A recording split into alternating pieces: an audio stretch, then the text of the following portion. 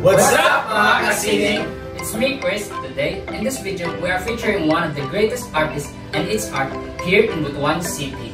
I'm with Ivan, John, Jerome, and Kenneth. So, let's start!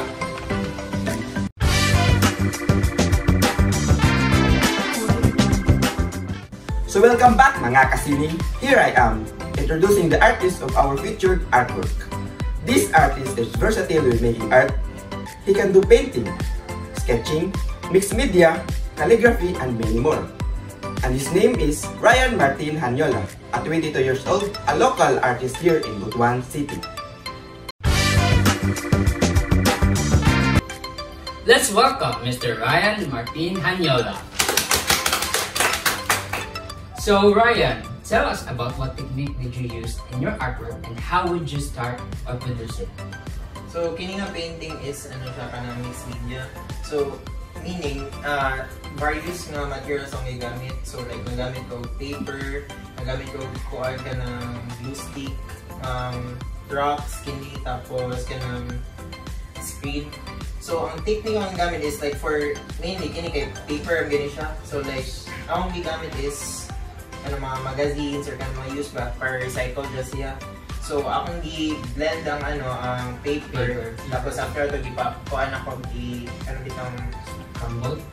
margana. Tapos gi-dry pa na ako siya. Then, gibutyan ako glue. So, muna siya akong actually, kinihalo or gini siya. Tapos, pilit-pilit ako na yun. Tapos, kini kay gi-dugan or gini ako siya. So, basically, gi-taplap-taplap. Margana akong technique. That's cool. That's cool. Next question is, what does your artwork, Timber City of the South, depict? So basically, nag-base ako sa theme which is like more on like Butuan.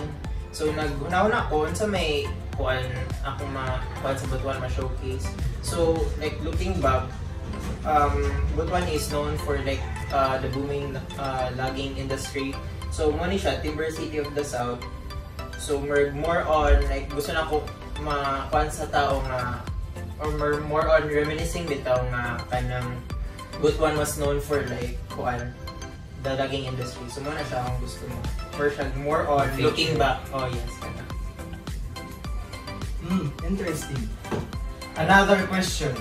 What artistic role does your artwork, Timber City of the South, play? I think kung may role na kuan ni as an artist is gusto lang din ako ma-reminisce dito sa tao nga kung sa ang Butuan back then, like na-answer na ko ang question actually really. So kay like karon kay nagka-modern siya, so more on nalimta na bitaw ang kuan kung sa gid ang Butuan sa una. Then gi-connect ang pinaka sa theme which is like mag-focus sa Butuan or like kung sa imong kuan bitaw makita ay feature yeah. Mo makuha sa Butuan. Yeah. That's good to know. Lastly, as an artist, what personality did you apply or reflect based on your artwork?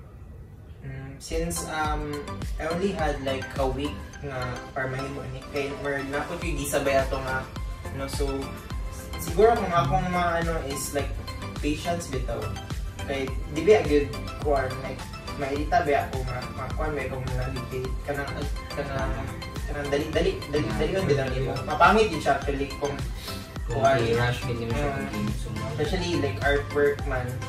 So siguro ako ngayon is like patience na akong kuan din ako personally. Indeed. Thank you, Ryan, for guesting in our interview. We learned a lot about the art and its process in your artwork. We appreciate your presence. Thank you once again, Mr. Ryan Martin Hanyola. Now, we all knew the description of the art of Mr. Hanyola, the Timber City of the South. And it is most interesting about the detail from the process and how it is produced to its final handful artwork.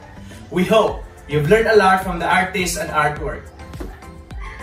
So that's all for today, mga kasining. See you next time in our video.